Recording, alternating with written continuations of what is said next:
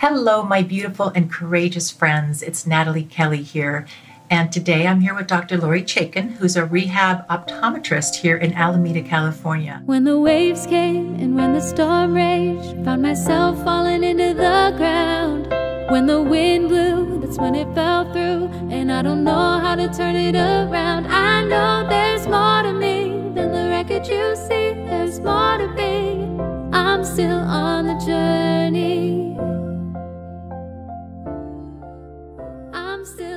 So I have heard head injury survivors say, I can see, but I feel like I'm blind.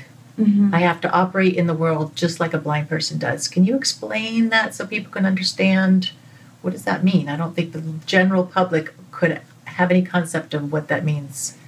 So they're no longer able to respond to, their visual information isn't making sense to them. And part of that may be that the tactile system isn't really working for them. It's no longer operating for them. It's no longer integrated with them.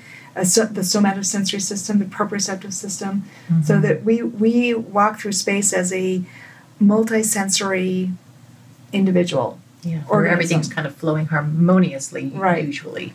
But if vision becomes disconnected from the rest of the sensory system, then people feel like they're blind. That it just isn't making sense to them, and so then they would act more as a blind person, and that they would start doing what's called cruising, where they need to actually touch things to be able to understand, where am I in space? They need to define the borders and the boundaries of where they are, and that makes them feel like they're walking and moving around like a blind person, when actually I do that all the time, and I didn't know there was a name for it. That's right. It's so fun to talk to you because you get it. I've seen you do it. How to turn it around. I know there's more to me than the wreckage you see. There's more to be.